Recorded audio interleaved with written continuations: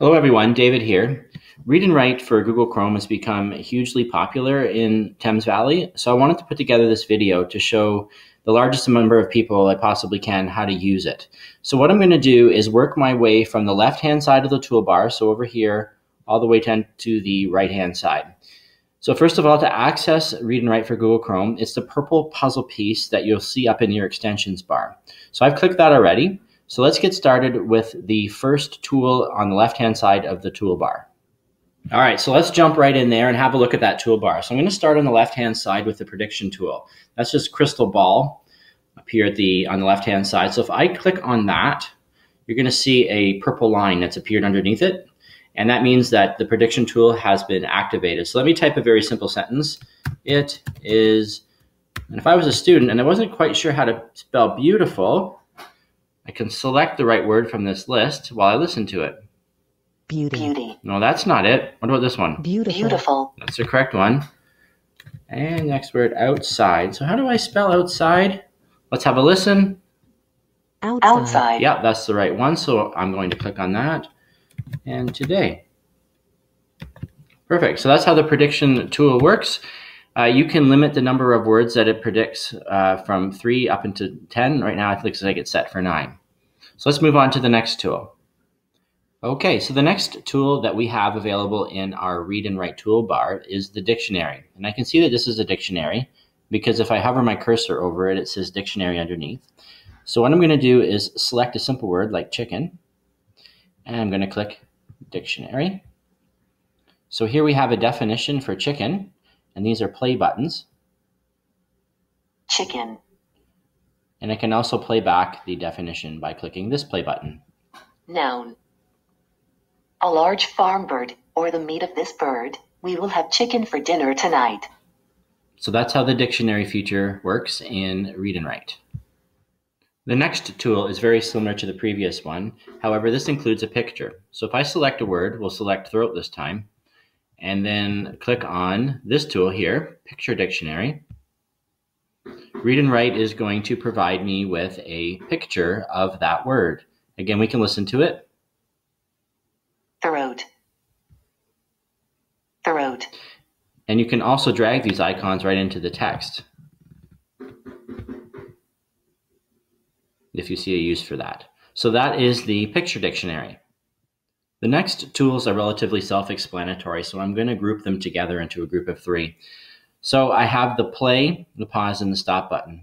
So if I go down to my text and put my cursor down and put it there, and I select the play button, it's going to start reading the text back to me. My mouth is wet, my throat is dry. I'm going blind in my right eye. And I just paused it. Let's unpause it. My tonsils are as big as rocks. And stop it. All right, so let's move on to the next tool. So next we have our screenshot recorder. It's up here in the toolbar. So let me select that tool and go down here to the text. And we will select this text here. And it will read it back to me. I cannot go to school today, said little Peggy and McKay. I have the measles and the mumps, a gash, a rash, and purple bum's cap. So that is our screenshot recorder. I really like this next tool. What it does is it allows teachers and students to turn text into audio files. So what I'm going to do is I'm going to press Control-A on my Chromebook to select all the text in this poem. And I'm going to go up to my toolbar and I'm going to select the Audio Maker tool. And a little blue progress bar will appear under the tool. Perhaps you can see it here. And when that is finished, it's going to take that audio file and store it right in my Google Drive. So that is the Audio Maker tool in Read and Write. The next tool is pretty straightforward. It is the screen masking tool. So let's select that one. It turns the screen dark except for this bar that may help our students keep focused on the text. So a simple, but perhaps beneficial tool for our students. That is the screen masking tool. The next tool in Read and Write is fantastic. It is the talk and type. It looks like these headphones here. So if I select this, it's going to immediately allow my voice to become text. I may just have to click the allow button on the Chromebook in order for that to happen. This is a great tool, exclamation mark. I hope everyone enjoys my video, exclamation mark. New paragraph. David. Okay, we'll just turn that off there. So that is the talk and type feature. Now this isn't particularly exclusive to Read and Write, because if you're in a Google document and you go under Tools, you can see you also have the option for voice typing. And it doesn't just work in English. If I select the drop-down menu here, we can see that there are many other languages available as well. So again, that is the talk and type tool in Read and Write for Google Chrome. The translating tool is next. So let me pick another word. Let's take mouth, for example, and then click on our translate tool, which is here with a couple of arrows. And it's going to translate the word from English into French. And we can change those in the settings, and I'll show you how to do that later. But right now the setting is to go from English into French. So we have our play button, so we can listen to the English word here. Mouth. And the French equivalent. Bouche. Perfect. So that is the translate tool in Read and Write. All right, for the next tool, what I'm actually going to do is group together 7 tools. So the first 4 we have here are the highlighters. So I'm going to highlight 4 words in my text. So we will make mouth blue, throat pink. Let's take tonsils, we'll make that one yellow, and rocks, will turn that one green. Okay, so just a simple highlighting tool. So the next thing I'm going to do is actually skip over the tool that says clear highlights and go to the next one to the right. This is collect highlights. So I'm going to select that one.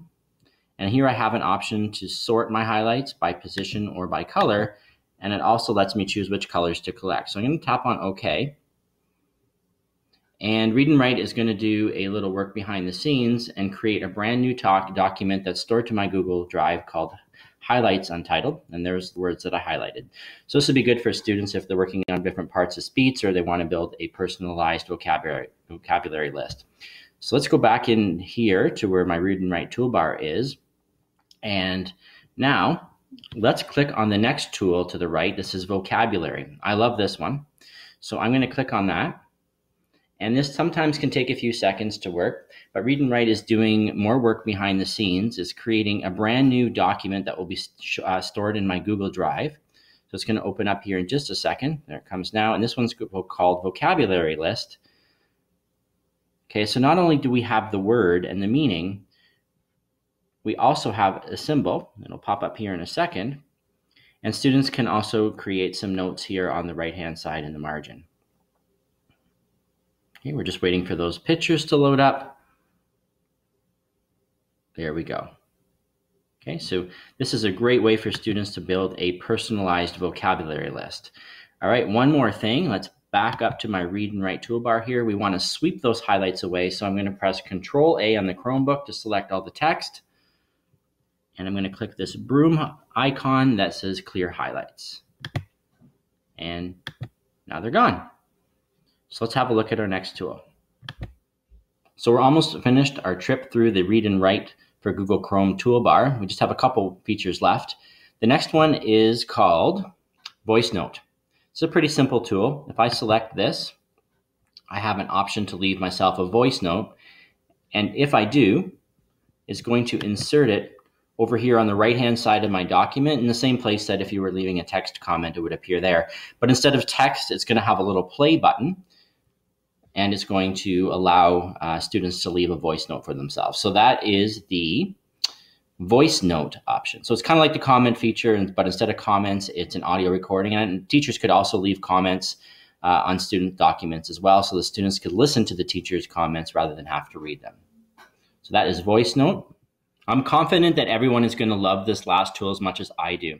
What it allows teachers to do is a reading conference with students without actually having to sit beside the students.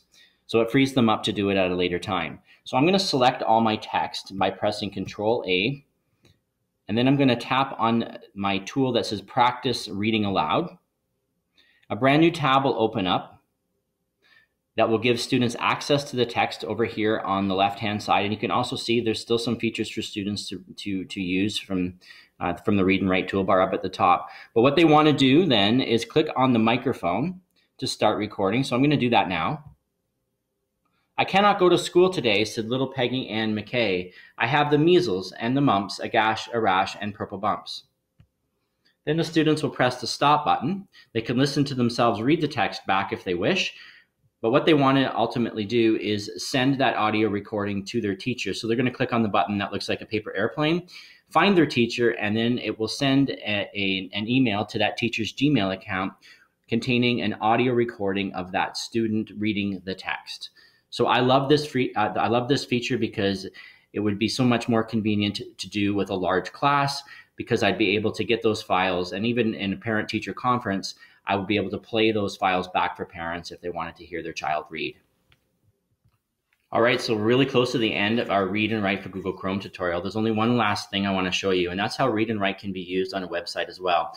So here I have an article in the London Free Press, the local newspaper, and I've accessed my Read and Write toolbar by clicking on the RW purple puzzle piece, and it looks almost the same as the toolbar that you saw on the Google Doc, except for a couple of new additions, including the hover speech, which allows you to hover over words and have Read and Write read it back to you, as well as this one that's kind of neat over here. This is a simplified page option. So if I select that, a new tab will open up, and it will allow, let me just move this out of the way, and it will allow students to simplify the page. So if they press minus, it's going to just pull out some of the key information from the article to make it a little more readable for our students. Also, you can change the contrast. So you got black and white, and you have some other features. Here's blue and yellow. All right, so that's about it. I hope you enjoyed this tutorial. Read and Write for Google Chrome is an amazing tool that not only is necessary for some, but beneficial for all. So thank you.